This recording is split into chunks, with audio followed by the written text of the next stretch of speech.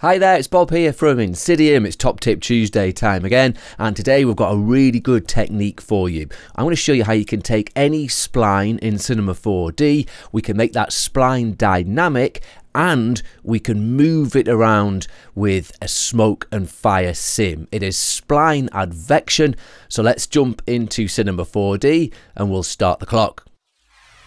Here we are in our scene then, and we've got a text spline, we've got an XpExplosiaFX object and an XP emitter. Let's have a look at the particles first. So this is our particle sim. This is going to be the source of our explosion. To get this set up in the emitter emission tab, we've got it set to shot. We have got 45 particles being emitted every frame for a duration of 30 frames. They've got a lifespan of 30 frames with 10 frames variation, and we've got a speed of 150 centimeters with 50 centimeters variation and a radius of 5 with 3 centimeters variation, and that is giving us this particle sim. So for this to become the source of our explosion, first we need to give the particles some temperature and some fuel. To do that, we go to the extended data tab, and in the temperature let's give them 1, and in the fuel let's give them 1. Now we need to get the particle emitter to talk to XpExplosiaFX. We do that with a tag. Let's go to tags, and we'll go to extensions, INSYDIUM, and we want an XpExplosiaFX source. Let's leave everything in default. Now if we hit play, you're going to see that, yes, look, we're getting a smoke and fire sim, but as the smoke and fire is generated, it just kind of goes straight up with the buoyancy. And actually we want them to follow along that initial kind of direction and speed of the particle. So to encourage that, all we need to do is go to our emitter source tag, and we can just increase the velocity. It's set to 100%. Let's put it on maybe 500. And now you're going to see that the smoke and fluid has inherited more velocity, yet it's pushing it really far forwards. That's looking very nice. Excellent. So now we've got that. Let's make that emitter invisible, and we're going to use this smoke and fire sim to advect, to move around this spline. And the way we're going to do that is with xpDynamics. So let's go to the text spline, the object that we want to move, and we can go to tags, extensions, INSYDIUM, and we want an xpDynamics. There it is. Now if I just go forward one frame, you'll see that the Dynamics tab births a particle on every intermediate point of our spline, and if we move these particles, it will in turn move the spline. So that's how it works. But for XpExplosiaFX to advect these particles, we actually need them to be created by an emitter, their own emitter, not just under the hood by the tag. So the way we do that is in the tag settings, look, we can just add an emitter instead. So let's click that, which adds the emitter. We'll bring that down. Let's just call that one emitter dynamic. And now if we hit play, it looks exactly the same, but it is this particle emitter that is creating these particles.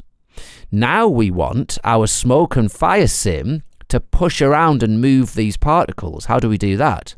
Well, we need to switch on Advection. So let's go to our XpExplosiaFX object, to the Advection tab, and look, we can just click on Advect Particles. Now there's going to be a problem here. If we hit play, it's going to kind of work, but it's going to mess up a bit. Look, we're getting some kind of weird jittering and it's not really working. And we've lost the explosion, look. And that's because we have activated Advection, but this is affecting our source particles as well, the ones that are creating the explosion. And so they're kind of being advected by their own explosion and just going mad. So we need to switch that off. So the way we do that is, look, let's just go to our emitter, the source one, go to modifiers, drag in the XpExplosiaFX, and now it won't be affected by that advection. So now if we hit play, yep, look, we've got our smoke and fire sim back, and it's moving around our spline. But it's moving it around as one big kind of solid spline mass. Let's just make those dynamic particles invisible so we can see the spline. We want it to kind of break apart and wobble around the place.